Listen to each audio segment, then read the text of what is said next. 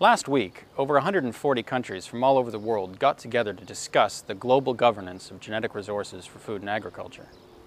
The Commission gave itself a brave new mandate to consider aquatic genetic resources, forestry genetic resources, microbial genetic resources, and animal genetic resources for food and agriculture.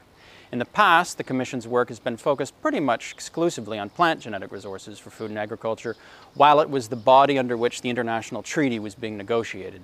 Now that the treaty has been finished and come into force, there's room for the Commission to take on new work.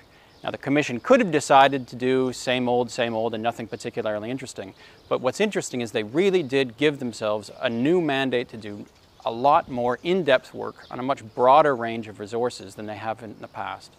For me, one of the most interesting things that happened last week is the Commission took on, or gave itself the mandate to look at access and benefit sharing issues for all of genetic resources for food and agriculture over the course of the next few years.